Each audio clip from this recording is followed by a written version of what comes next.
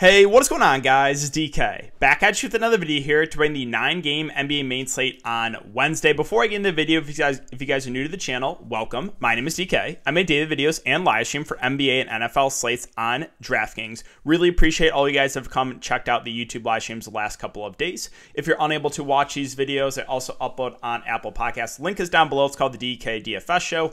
And if you're interested in more in-depth premium content, offer that on patreon.com. 2 different packages. Again, more info down below. I would like to thank the sponsor of this video, Thrive Fantasy. Guys, Thrive Fantasy is a player prop site. We're actually building out a lineup on player props. So how it works is for NBA, you pick 10 of the 20 options. The less probable the prop is to occur, the more points you receive if you choose correctly. So, for example, Gordon Hayward, 15.5 real-life points. The over is more likely to occur, so you only get 95 points. But the under, if it does hit, you get a little bit more points, even though it's less likely to occur. So again, some game theory involved, and you have 20 player props to choose from. You pick 10 of those and build out a lineup. $20 entry, $1,500 to first. They run some pretty decent sized contests. So if you guys want to try it out, make sure to sign up and use my code DKDFS. It is DKDFS, all one word. You will get a 100% match up to $100. And as always, I want to thank you guys for continuing to come in and watch these YouTube videos. Just make sure if you do enjoy the free content to hit that like button. Let's try to aim for 100 likes on this video. Subscribe and hit that notification bell. All right, so before we get into players and the prices, let's look back my lineup here from tonight. And tonight, like most nights for NBA DFS, I am in a lot of pain because now the 4th night in about a week where I have missed by 1 point or less in GPPs. So again, just all pain. And we'll go over some box score errors as well. It's just like, yeah, it's ultimate pain. But so this is my lineup: Rubio, Hampton, Nwaba, LeBron James, Knight, Graham, Jones, and Jokic. Did have to make some pivots here. I originally had Naz Reid, and then once got news that Nathan Knight was actually starting, and pivoted to get him in. I moved off of, I think I had Temple in here and moved up to somewhere. I moved a couple things around, but yeah, I was pretty high on those Pelicans guys. You know, they were really thin, especially with Josh Hart out. So Herb Jones was an absolute smash. Devontae Graham was fine. Jokic, we'll go over that in a sec. Nathan Knight did foul out too. That was a little bit tilting. LeBron, Nwaba, RJ Hampton, and Rubio rounded out my lineup. Again, cash was 350. I was 349.75. All right, so I'll show you this really quick. Again, so here's one where Jokic had 18 rebounds, a sequence, blah, blah, blah. Basically, he had 2 offensive rebounds. They said in the game cast he had 2 offensive rebounds, and they only counted it as 1. So there's one, kind of error in the box score. Another one was this last play here. Again, the dust of Iguodala. Imagine having Dusty Iguodala take the last shot. But you can watch this. So he airballed it. Jokic gets the rebound, and they scored it as an offensive rebound in the box score for the Warriors. Very clearly, Jokic grabbed that rebound. Again, they scored it as an offensive rebound for Golden State. So an error in the box score there, error here. So 2 missed rebounds there for Jokic. Ultimate pain, because I just needed one of those to get in the cash. Someone sent me like a play-by-play of this and like freeze framed it, and I guess like by like a less than a 1/10 of a second, maybe the ball wasn't in Jokic's hand. Whatever. I'm not gonna freeze frame it, but like 2 errors in the box scores, missed by 0.7 or missed by 0.25. I'm having a lot of fun. So let me just show you guys something real quick. This is the last week. Okay, this is not over a stretch of like a month. This is the last week. All right, let me show you this. So this was tonight.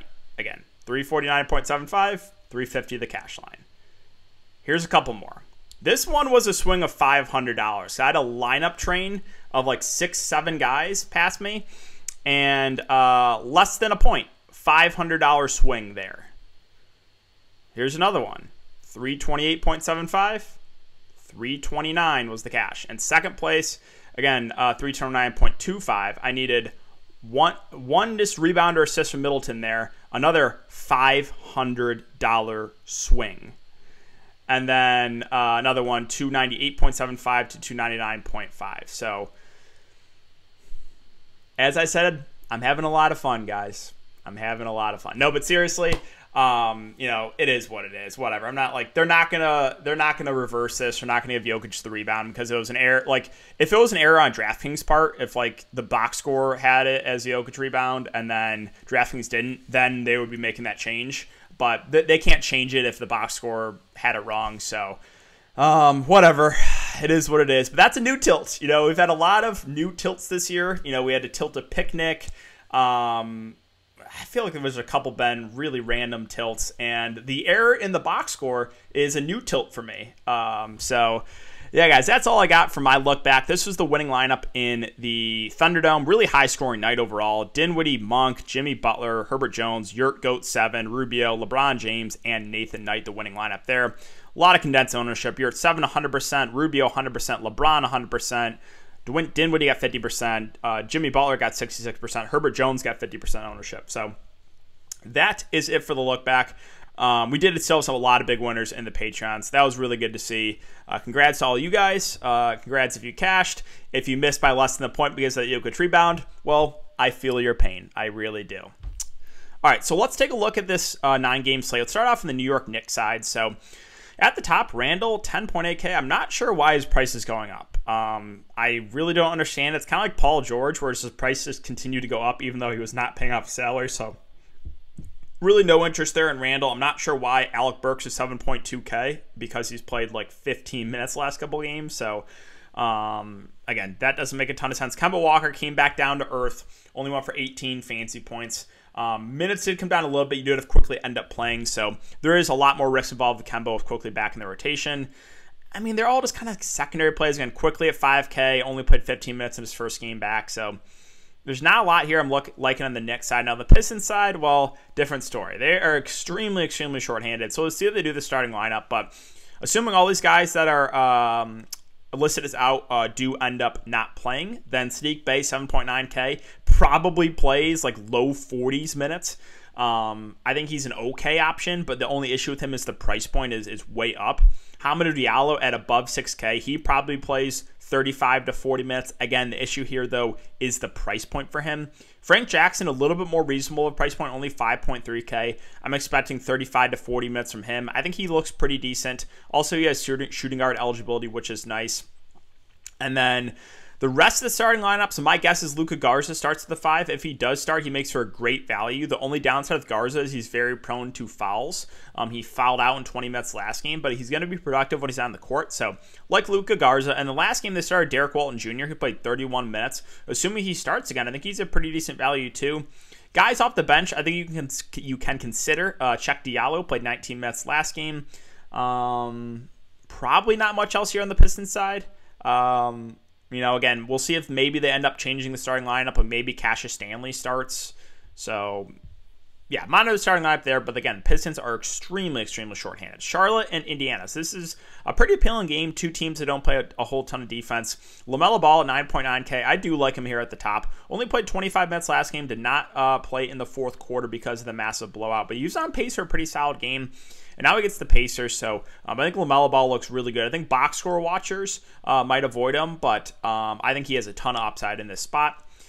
With Bridges out, like Hayward, Oubre are fine options. Rozier at 6'4", he probably has the most upside. He still has a low floor, but at this price point, I think it's a fair price for him. So, yeah, I do kind of like Rozier there. Cody Martin at 5'3", feels priced about right. Plumlee had a massive game last game, like no ownership. Played 29 minutes. Again, with no PJ Washington, against a big Pacers front court, you're probably going to see, mid to high 20s minutes from Plumlee, which I think makes him a fair value play. And then McDaniels, I expect him to play, 25 to 30 minutes too. He's a guy that can contribute in a lot of different ways. So the Hornets team do look pretty good. Moving on to the Pacers. So Sabonis at 10-7. You guys know I'm a massive Sabonis fan, and I like this matchup a lot. I love targeting bigs against the Charlotte Hornets. The only issue I have is the price point. He's definitely a little bit overpriced. Keep an eye on Malcolm Brogdon news. He's currently questionable. If he can't go, it would make LeVert a viable contrarian spend up because LeVert's going to handle the ball a lot more when Brogdon's out. 11 and 9 assists in the 2 games that Brogdon missed and 50-plus fantasy points in both of those. So, LeVert would be someone I would have some interest in if Brogdon can't go. If Brogdon's in, probably would stay away from the guards. Turner's too pricey with Sabonis healthy, and there's not really anything else I'm looking to on the Pacers side. All right, Clippers and Celtics. So, We got no Paul George, no Kawhi, no Reggie Jackson, no Hartenstein, no Nick Batum. So I just got to tilt that last game from Ty Lue. Like, is he serious? Is Ty Lue serious? He said Marcus Morris was going to be on a minutes limit. Sure, he only played 27 minutes, guys, but he didn't play in the fourth quarter. In the first half, because of the blowout, in the first half, he played 19 minutes. He was on pace for 38 minutes on a minutes limit. That's probably the thing that tilts me the most is when coaches just straight up lie. And you had it with the Raptors tonight too. Oh, Siakam, Gary Trent Jr., and Malachi Flynn will be on a limit. They played like 45 minutes. Like, what do you... it gets me so upset. But yeah, no, Marcus Morris, again, he was on pace for almost 40 minutes. So there's no limit on Marcus Morris here. He's going to be one of their go-to guys in offense. I think he looks really good at the price. Bledsoe, I do like a good amount too. He'll do a lot of the ball handling. 7, 10, and 6 assists the last 3 games. So those two look really good. Terrence Mann can contribute in a lot of different ways. I think he's a fair option in the mid-range. Luke Kennard does have some risk because he's score independent, but should play over 30 minutes if the game stays close. Zubac has been playing well, but again, what is the opportunity cost of going to him? I think we get mid-20s minutes. And then I'll mention Serge Ibaka as a contrarian value play. Did only play 14 minutes last game, but he's been playing the backup 5, and he'll be productive when he's on the court. But yeah, guy like be careful with a guy like Coffey in Boston. Again, these guys' minutes have been a little bit inflated last couple games. This game where we played 33 minutes, Kennard had like 5 fouls in 10 minutes. And this game, again, the starters did not touch the court in the fourth quarter. So just be careful with a guy like Boston because I'm not sure he's going to continue to play close to 30 minutes a game. All right, on the Boston side, so still no Jason Tatum. Jaylen Brown at 10K, well, he had one of his worst. He shot 8 of 24, but the usage was clearly there. So I'm perfectly fine going to Brown even at this price point because he's going to dominate the usage, play big minutes. Horford at 7-1, Robert Williams at 6-6, more secondary plays for me. Still no Schroeder. We got to keep an eye on Marcus Smart news. If Marcus Smart can't go, I think Pritchard's a decent option in the mid-range, played 45 minutes. Now, he probably wouldn't play that much because we do have Josh Richardson coming back, and he will definitely take some minutes away from Pritchard. But if Smart can't go and Pritchard starts, I'm still okay paying that price point for him because Pritchard's been playing really well over the last couple of weeks. He'll be productive when he's on the court. And sure, we probably don't see 45 minutes, but maybe we get 30 to 35 minutes from a starting point guard. So would have some interest there in Pritchard if he starts, if Smart is out. Atlanta and Chicago. So, well, they just played this game a couple days ago, and it was just a massive shootout. There's no defense played. Trae Young, 11K, I think is a decent contrarian option. Again, still has a relatively low floor, but this Hawks team is depleted, and Trae Young's going to have to do everything. And he played 40 minutes in his first game back, so there are clearly no limitations on Trae. Again, I think he's a good contrarian spot up. Capella at 8.2K did only play 26 minutes, wasn't in foul trouble, so I'm actually not sure why he only played 26 minutes against a big front court there with like every other big out for the Hawks. So if anyone knows, let me know why he only played 26. But I would assume Capella, if he stays out of foul trouble, probably plays 35 minutes in this game. So again, a little bit interested in him as a contrarian option. Cam Reddish went absolutely off last game, won for 44 fantasy points. Now, again, he's not going to be their top option on offense. Trae Young's definitely going to be that guy. But Reddish might be the number 2 here with Bogdanovich out too. So if you want to go to Reddish in the mid-range, I don't think he's the worst play. I just don't think we can expect 30-plus real-life points again from him. And then, again, with Bogdanovich out, like, who else is going to start? So it's going to be Reddish, Trae Young, Capella. My guess is Skylar Mays probably starts too. And then, like, does Chaundi Brown start? I don't know. Like, these are value options that we're probably going to have to consider because, like, who else is going to play minutes for this team? Lance Stephenson's probably going to have to play some minutes too. So, like, yeah, keep an eye on that starting lineup. But whoever the other 2 starters, I think you got to have interest in them because of how shorthanded they are. On the Chicago Bulls side, so basically everyone that touched the court last game just absolutely smashed. Like Levine, DeRozan, Vucevic, all crushed. Now, I think that was a little bit of an outlier. I know Atlanta is depleted and they haven't been great in the defensive end, but I don't know if we can expect, what we got last game from these Bulls guys. Like Vucevic went for 65. DeRozan, I think, went for almost 60. Yeah, 57. And Levine went for like 51. So, 52. So, I have interest in these Chicago guys. I think they're good GBP plays. I just don't know if we can expect an exact repeat of last game where they all just absolutely smash. Again, I think that was a little bit of an outlier game. Kobe White, if you played him last night, you got a little bit unlucky. He started, played 25 minutes, but got in massive foul trouble right away. Assuming he starts again, I think he's a decent contrarian value play because I don't think a lot of people go to him. Now, he's definitely been disappointing this year, but Kobe White's still a guy that does have upside. So assuming he starts again, I think he's a decent contrarian value play. Probably won't get to anyone else, though. Lakers and Grizzlies. So Anthony Davis, again, still out for a while. LeBron James, Russell Westbrook, these are two guys that are going to dominate the usage. LeBron's been phenomenal, the past couple weeks. 61, 68, 72 fantasy points the last 3 games alone. So I have no issue paying that price point for LeBron. Westbrook finally had a pretty solid game too. I do prefer LeBron to Westbrook, even with the $1,000 plus price increase. But yeah, so both the 2 Lakers stars are definitely in play. THT 5'7", was in massive foul trouble last game, so you saw some extra run for guys like Melo, Malik Monk, and they both smashed. Melo back-to-back 40 fantasy point games. I think he's an okay option in the mid-range. And Malik Monk at 4K, we probably won't get 40 minutes, but if we get like 30-plus minutes from him at this price point, I think he makes for a pretty good value play. Because, again, the Lakers are also pretty depleted. They started LeBron at the 5'2", and then they gave pretty big minutes to guys like Avery Bradley and Stanley Johnson, who I think are decent contrarian value plays. Neither are going to be productive, but if they're going to run this tight of a rotation again, then sure, I think you can consider those guys at their respective price points. All right, on the Memphis side, so you guys know I'm a big fan of Ja, and now he gets the Lakers. Last game played 34 minutes, looking like there's basically no limitations now on Ja. His price went down, the matchup's fantastic, and the minutes are trending up on him. So I like Ja quite a bit here. Again, I think this is a smash spot, and he's only 8.8K. Triple J, if you watch my videos, you know what I'm going to say about him. Desmond Bane at 6'2", well, he's been playing really well last couple weeks. 40-plus fantasy points now in 3 of the last 4 games. So if you want to go to Desmond Bane, I think that's totally fine. No Dylan Brooks.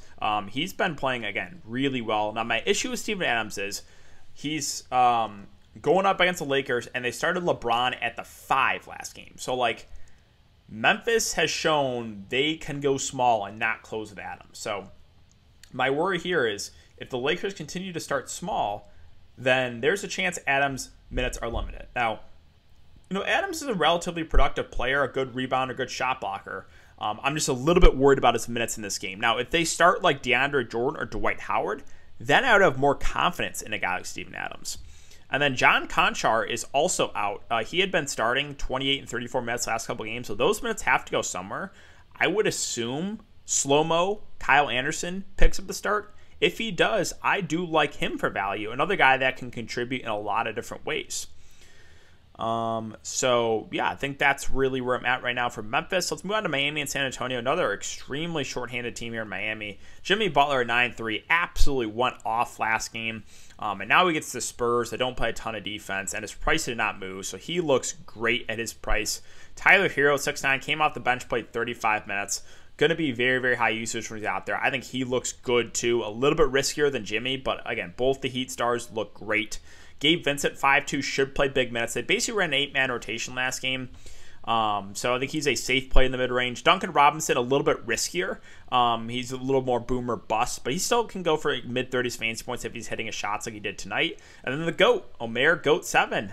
It's great he's finally getting minutes, guys, and he's producing. And he was phenomenal in the Summer League, actually, absolutely dominant. And now he's getting his chance to get some run, and he's showing what he can do on the offensive end. A great rebounder, great around the rim. I think he's a really good value once again at 4.6. There's still a couple other guys we can consider. Caleb Martin at 3.9K should start and play around 30 minutes. I think he makes for a good value. Kind of had an off game last game, but 30 and 40 plus fantasy points the previous 2. I think he looks pretty good. Okpala's probably pushing it for me just because the minutes are not high on him, and he's not a good point per minute guy at all. Garrett saw some run, but again, probably not going to go there.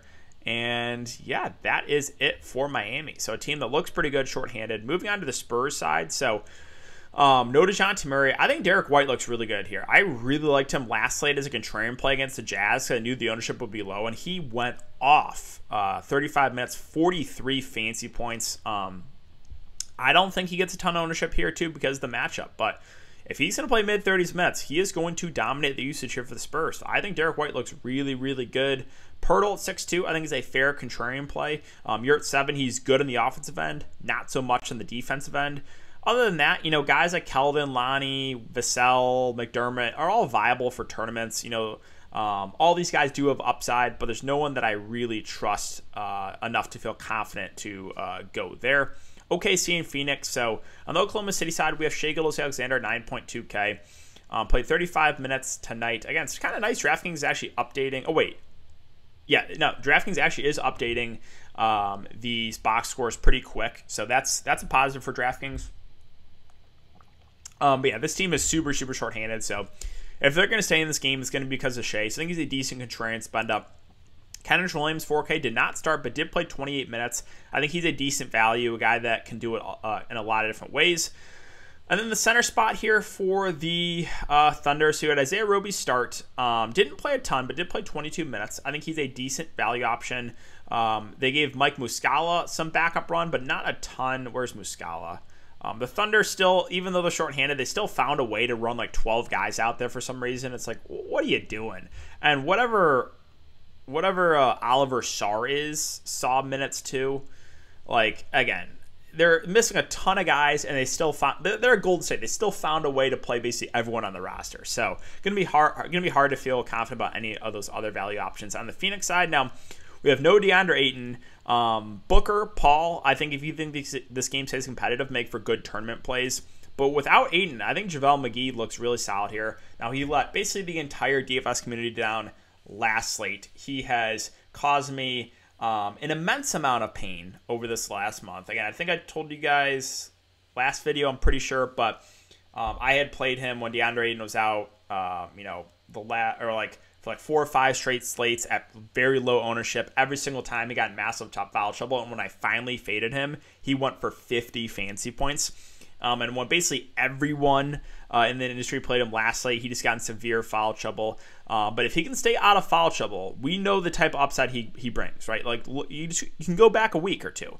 16 minutes, 33 fantasy points. 16 minutes, 32 fantasy points. 16 minutes, like he can smash. And if he stays out of foul trouble, I think he gets mid to high 20s minutes. So I think the last game will definitely lower the ownership in him, but I'm still fine going right back to McGee. Now, if you think this game blows out or McGee gets in some foul trouble, you can definitely look to a guy like Jalen Smith, who Summer League GOAT for Phoenix. They just ran him basically the entire time, but he played the backup 5. He played 29 minutes. Another guy that, is pretty productive when he's on the court. He's a decent shot blocker, good rebounder, and he does have power forward eligibility, which is kind of nice.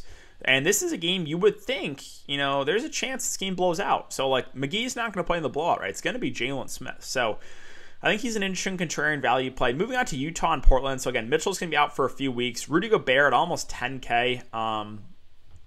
Feels a little bit pricey for me. Conley at 6.6 does get a usage bump, but the price is, I don't love it. Clarkson, again, should get more minutes and more usage. He had a really good game last game. I will just caution you. I think Clarkson's a solid option, but we've seen multiple times here when Donovan Mitchell's out where Clarkson has really struggled, or at least struggled in the first half. What was it, like a month ago?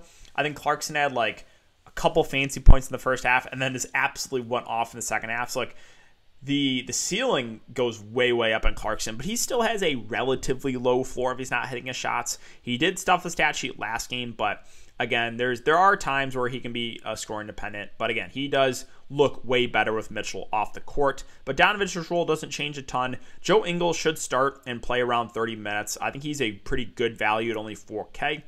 And then, Royce O'Neal played 34 minutes. He did not have a good game last game, but he's a guy that can do it in a lot of different ways. And Rudy Gay probably gets about 20 minutes too. I think those two are decent contrarian value plays. If you think the game blows out, you can look to a guy like Whiteside, who probably plays in a competitive game, 12 to 14 minutes, and a blowout might be pushing for close to 20 minutes. So I always mention him as a GPP option.